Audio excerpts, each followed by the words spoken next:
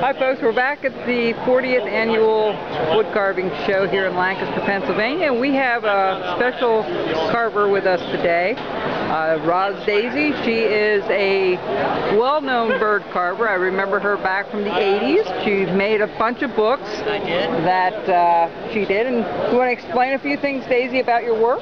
I've been a bird and animal carver now for almost 34 years. It'll be 34 years this coming summer.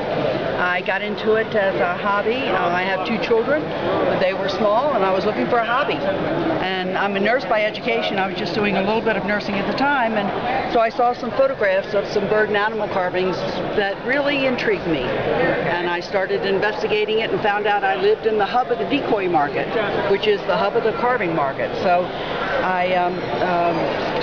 I wanted to do the things in Delaware. Primarily decoys are king, but I wanted to do the things that I saw at my feeders and when I walked out in nature and things like that. So I took the same techniques that decoy carvers use and made them mine and used them on songbirds and shorebirds.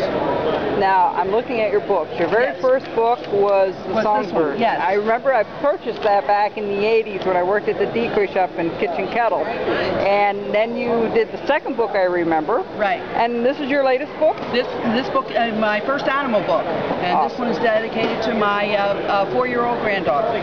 Super. And you also teach, right? I do classes all over the country and also at my home studio in Newark, Delaware.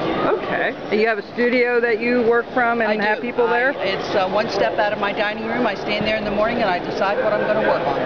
Sounds like most carvers. Yeah. Well, Daisy, thank you for letting me share this with our YouTube people and our Facebook. And you do have a Facebook page, right? I do. It's Roz Daisy Art. Roz Daisy Art, okay. And then I also have a web page, which is www.rozdaisy.com.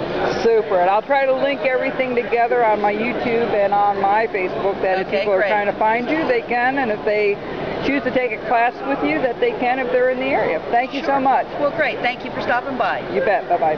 Bye-bye.